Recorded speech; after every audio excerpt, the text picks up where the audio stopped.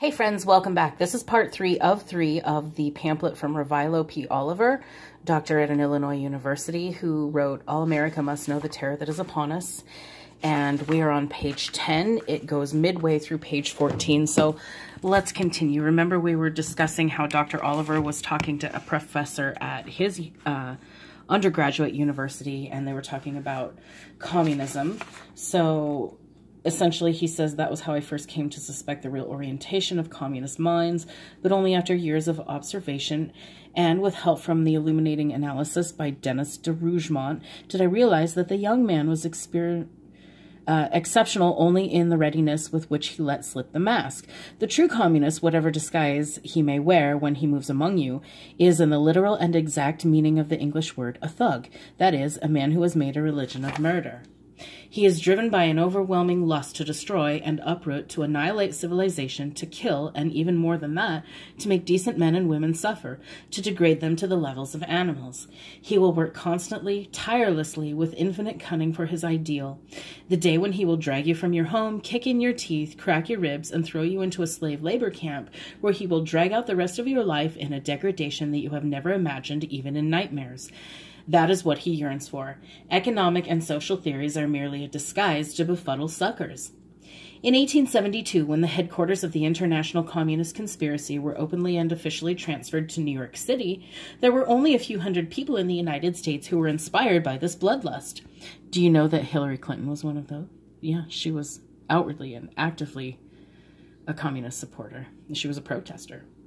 And I have pictures of her and Bill in their protests, and I promise you that I will find them and I will show them to you. So the headquarters were moved to New York City in 1872, but there were only a few people who were inspired by this bloodlust, but they went to work patiently, doggedly, and with vicious cunning to extend their tentacles over the entire nation. They went underground. By 1876, practically all of the members, including, of course, the new recruits, had been instructed to conceal their membership and deny that they were communists, to penetrate existing American organizations, and to help one another attain positions of influence and power in those organizations. So you scratch my back, I'll scratch yours. To work for the communist goal under the guise of social reform and democracy. We've heard that before, haven't we? This is, of course, the basic strategy that has been followed ever since. By 1907, the communists were strong enough to organize a wing of the party that operated openly under the leadership of a criminal named William Z. Foster. One of Foster's closest associates and advisors in 1907, or soon thereafter, was Felix Frankfurter, an immigrant who had wormed his way into the post of secretary to the Secretary of War in the cabinet of President William Howard Taft.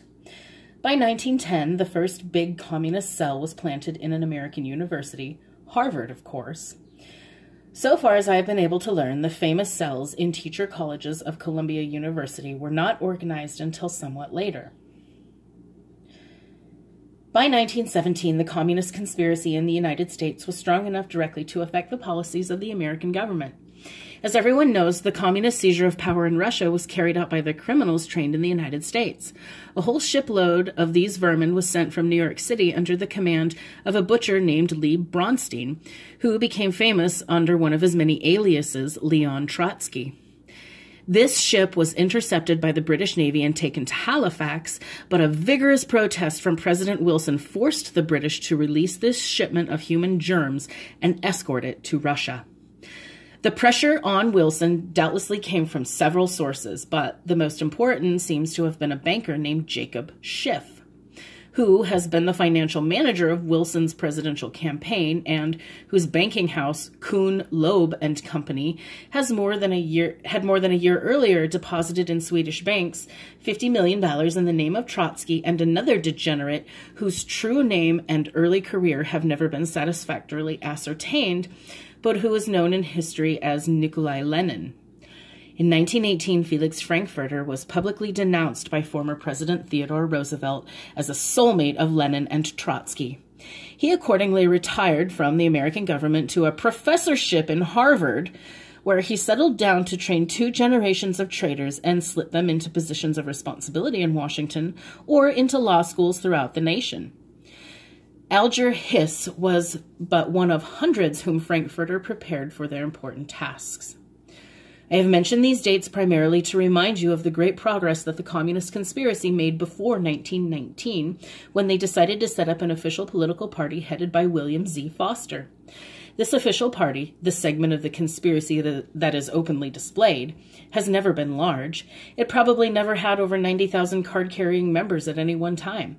It has served on the one hand as a recruiting and testing agency to enlist talented conspirators who, after they have proven their worth and ability, could quietly be transferred to one or another division of the underground.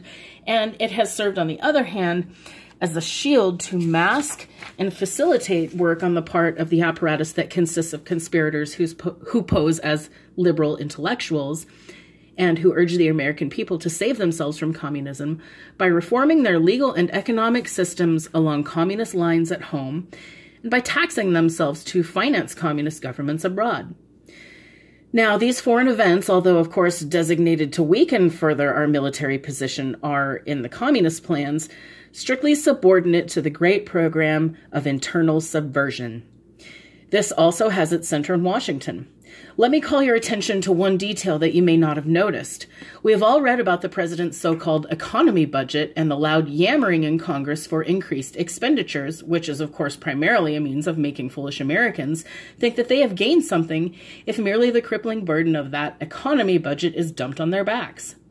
Taxation has always been one of the primary instruments of the communist conspiracy.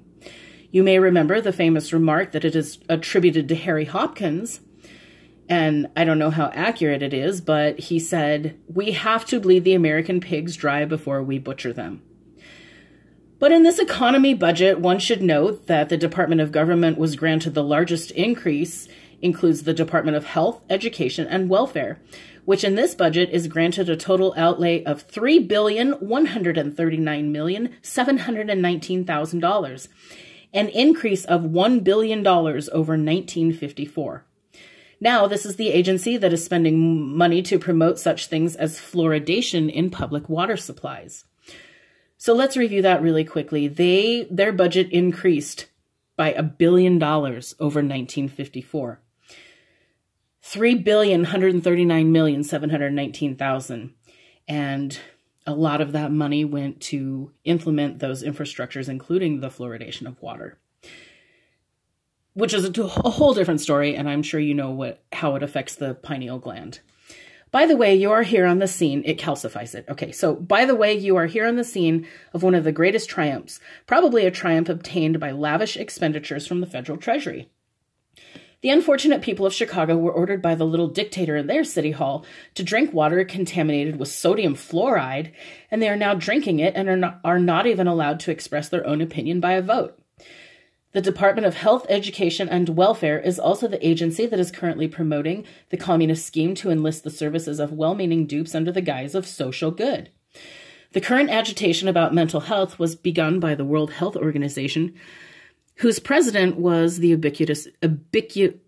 ubiquitous traitor Alger Hiss. It is sponsored in the country by the National Association for Mental Health, whose director, Julius Schreiber, refused to tell a congressional committee whether or not he was a communist on the grounds that his answer might incriminate him. And there is a very sordid history in the history of mental health, too. There's a book called The History of Psychology that it's pretty shocking. All right, but the greatest promotion is, of course, done with your money by the Department of Health, Education, and Welfare. It is the one department observers in Washington estimate that 75% to 80% of the responsible officers are conspirators. I have said enough, I think, to suggest how desperate our situation is. Our ancestors were never confronted by a danger so terrible and so immediate. But I permit myself to see some hope, and the huge sale of the Overstreet books shows the American people who watched in a narcotic apathy, induced by the press and the radio, while the communist conspiracy struck down the late Senator Joseph McCarthy, are at last becoming faintly aware of their danger.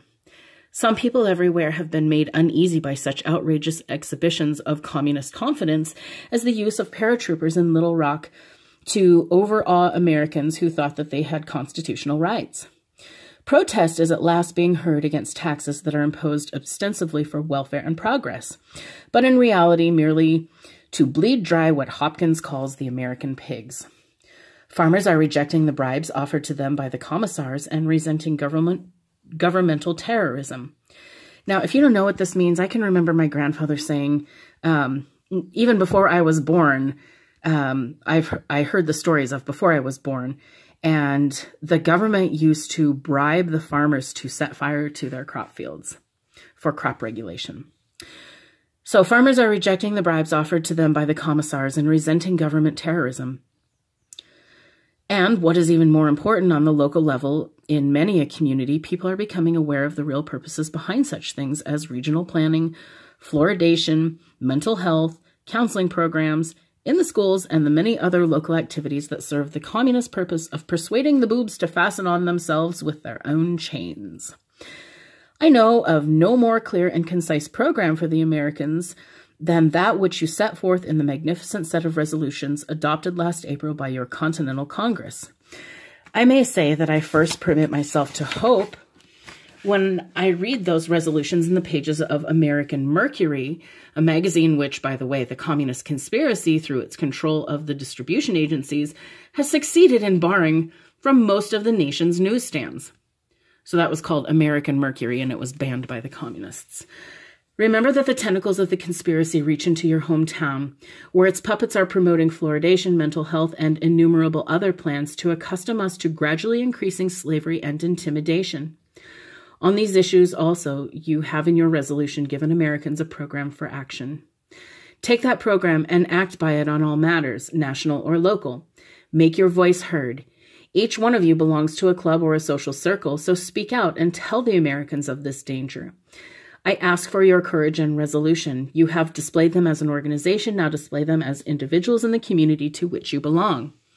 So remember, he was speaking to a group, to the National Convention of the Daughters of the American Revolution, and that is the organization in which he is addressing. So that concludes this pamphlet, and there's a lot in here that is relative to what's going on today, continues to build fluoridation, of course, Harvard, and the like. All right, thank you so much for joining me, and have a great day.